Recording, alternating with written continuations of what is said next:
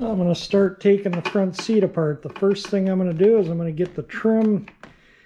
I'm going to need my ratcheting screwdriver for that. I'm going to get the trim and these backrests off, and then I'm going to start on the bottom of the front, and I can put that back in the car while I work on these, you know, just to make some room in the garage. I've been working on this. Yeah, Tim, I've been working on the mower, and there will be a video on that.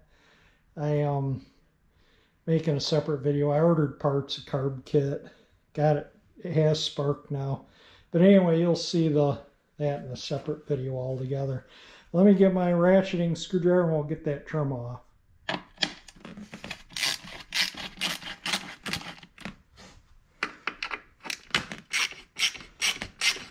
There, you get the picture. We'll just get these unscrewed and then we can get at the, you know, get this off too, and then we can get at the fasteners for these that hold this together. So this clip comes out and you can slide the backrest off, but yeah, these are going to have to come off eventually, these clips that hold the trim on, but we can get the backrest off now hopefully, and then we can get this stuff off once we start on that seat. There's a screw down under here to access this. So you get this up and off, and then you can pull out the other. I have to put the seat back to pull out the other clip. Right here. Well, hopefully, just a hard place to get into to grab it.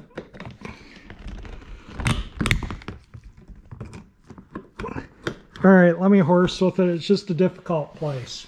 Now you can see that kind of a little bit better. I just pulled both the clips out. I'll take the trim off the other side and the other clip, and then both backrests are off. Yeah, not much holds them on, huh?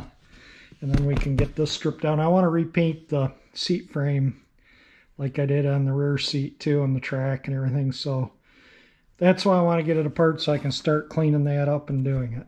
Next, I got to pull all these brackets. I'm going to take the seat tracks off so I can clean them and paint them. Seat frame itself is in pretty good shape. These just need really cleaning up though. These are this is where the seat nuts went on these ones and bolts went into these ones that held it into the car. And one was missing, I think this one was missing. So I'll run a tap through one of them. Anyway, I'll run a tap and a die through all the holes and die on the bolts, tap through there. And but you can see what holds it on.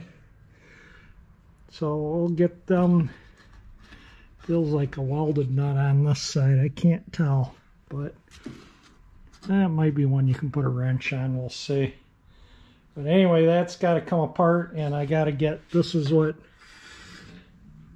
you know, loosens the mechanism from one side to the other.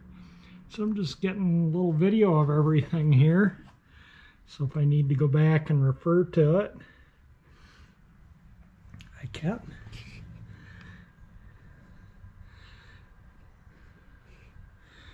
There we be. One more thing I'm going to add to this video. Yeah, Tony sent me this. He's from Florida, Melbourne, Florida, but he sent me a seatbelt buckle, so we'll get this cleaned up. And this belting is much shorter than any of the belts. I thought maybe this was a front seat, you know, because of the fancy thing on there, you know, where you'd see on the rear floor, and this being chrome. But this is significantly shorter than my front seat belt, so I'll just reuse this part and put new webbing in to replace that one that was a little melted back here. We'll get this thing all nice and cleaned up and ready to go, and then we'll put it in. So thank you, Tony. That will solve my melted seat buckle problem. Thank you kindly. Yeah, and I just want to thank all my viewers, and especially, you know, everyone that's been kind enough to send me little tidbits and odds and ends for the cars I need. You don't know how much that helps. I really appreciate everything everybody's done to help me out with this project. And I know it's because you enjoy these cars as much as I do. So thank you again, everybody. These are ready for the parts washer. So I'll get them cleaned. I want to clean them up today and paint them because we're supposed to get a couple rainy days. So I'm going to work on them. Then I can work on taking this apart in the rain and getting it ready to prep up and paint. And looks like something pawed around in there a little bit. And that looks like it got wet because it's got mold in it.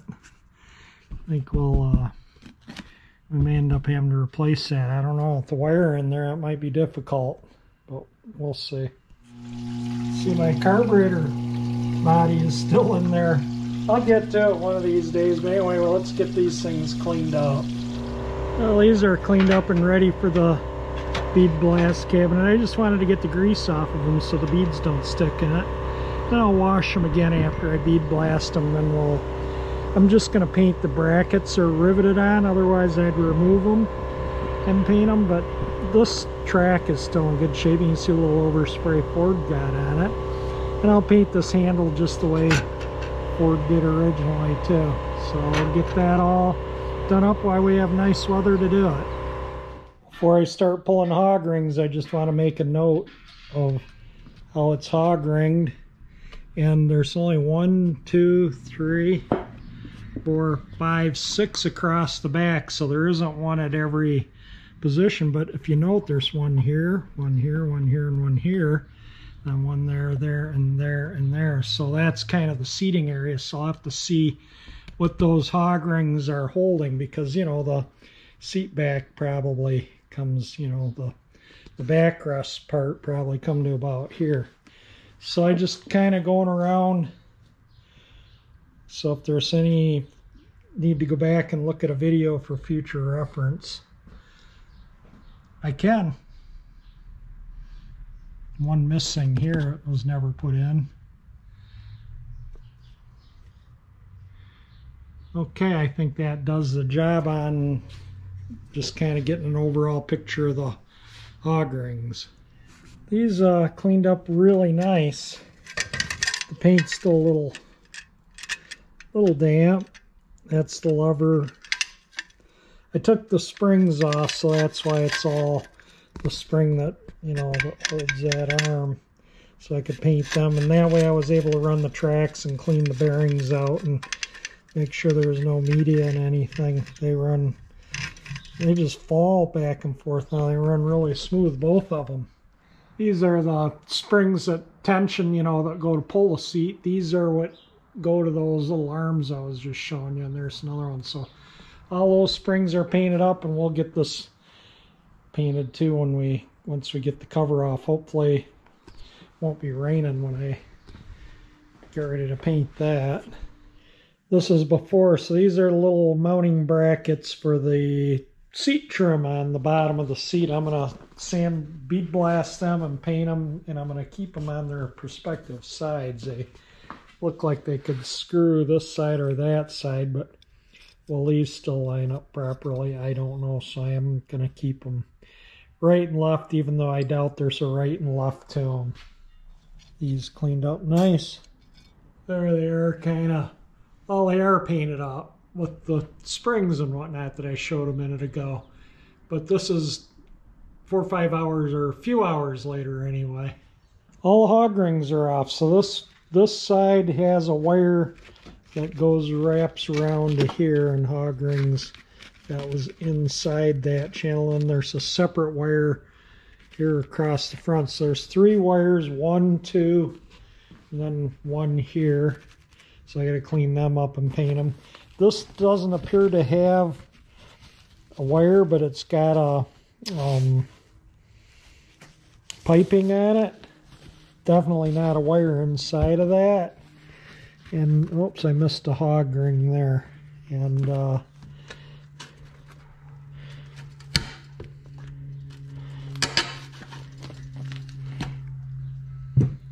so anyway, yeah, so I'll have to put piping in like I did on the other one. It looks like it ends right here where the wire picks up. But some of this, as you can see here, it was hog ringed through the vinyl, and it never made it to the other side of the piping, and that actually went through the piping. That one was on the other side of the piping, that one was on it, and that one was on it, and that one was on it. So this one was the only one that you know, I mean, like I say, they're throwing these things together at the factory, so it's ready to get this off so I can clean the frame up and paint it. And all the springs look okay. I don't see anything broken or out of place. And I think, well, I got to take these hog rings out, but I'm going to take them off maybe after I take the cover off so I can see. I think they're just holding this burlap, but I just want to make sure it's not holding something else. That I don't want to ruin something. So anyway, I'm going to start getting the cover off now. This is another day, and I started, as you can see, getting this down to the bare springs. This was a bit of a work. It was a chore. It's going to be a joy getting the new cover on. Now I got to clean. I'm going to power wash it, and then I might just get my pressure washer out, save going to the car wash, and I'll just re-winterize it. But yeah, it was hog ringed here. In that, I think there's a little right there. There's the little channel wire was in. There's another wire. Then this was hog ringed up and over after that was hog ringed on. And these corners were, you know, see how it's beveled like that?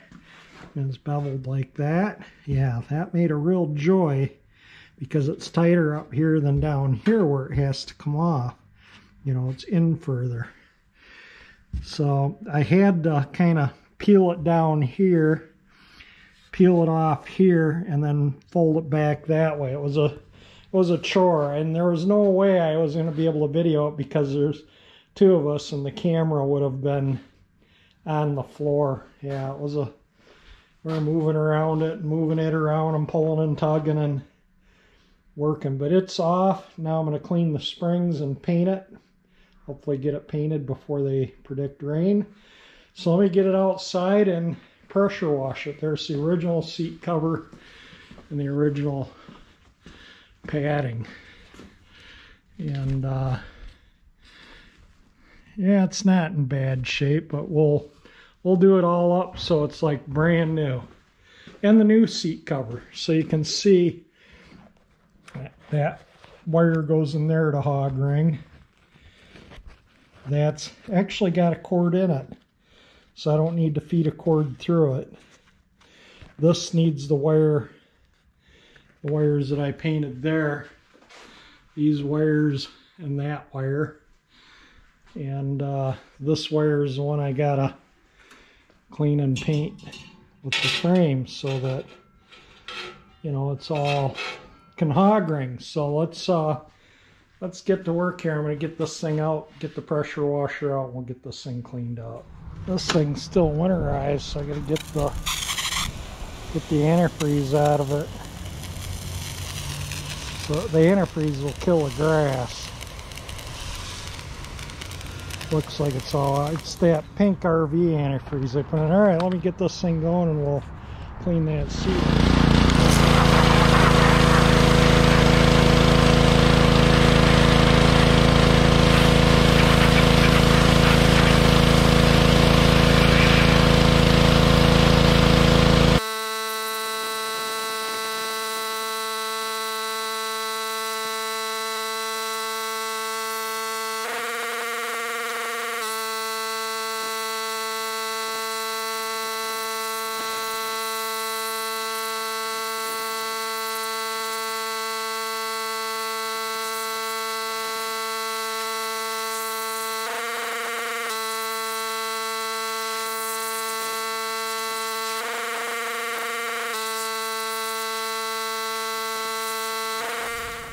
Yeah, Ford painted this. It was just a quick skim coat. You can see the bare metal through there. All that white looking stuff is bare metal.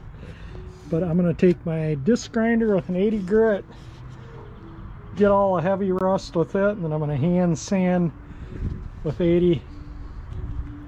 And then we're going to paint it. It doesn't need to be like car body because, you know, It's covered up, but I want it protected so it doesn't rust anymore and so it looks nice. So let me get to grinding. I'm not going to video it because I don't want all that grinding dust in my camera. Grinding off all this heavy surface rust. Sorry, your camera views everywhere. And it's cleaning up pretty good, but I got a weld. I got a spot weld right there I gotta touch up, and one on this side too. Well, this one maybe not. No, this one's okay. It's just this one over here. So I'll touch that up and grind it, and then I'll finish sanding. I'm just going to go over the rest of it with 80 grit because this is just light surface rust here. Almost rub it off my finger. So I'll just go over everything with a piece of 80 grit now that I got the heavy scale off. I did the same on the front there. Got all the scale off. So let me weld that up, and then I'll sand this out and we'll be ready for paint. Yeah, I got it painted before the rain they're predicting, so it will get recovered probably during the rainy weather, hopefully. So I'm gonna let that dry at least one day, if not two, but it came out pretty darn nice.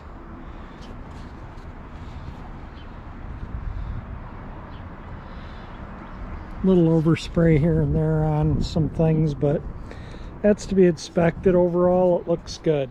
A couple little spots like right in here I missed, so I just went and got them, looked it all over 100%, make sure I didn't miss any other spots, and looks good. There we go. Now for drying time. Well, while that was drying, and it's dry to the touch now, but I'm gonna start putting the foam and stuff on it tomorrow so I can start putting the cover on. But while that was drying, I got this running, and that will be in a separate video soon. I did video on getting it running, so keep an eye on my videos for that. But, well, sorry, my battery just went dead as I was wrapping up, but I'm going to get cleaned up and call this a video so I can go in and edit for you. So if you like my video, hit the like button.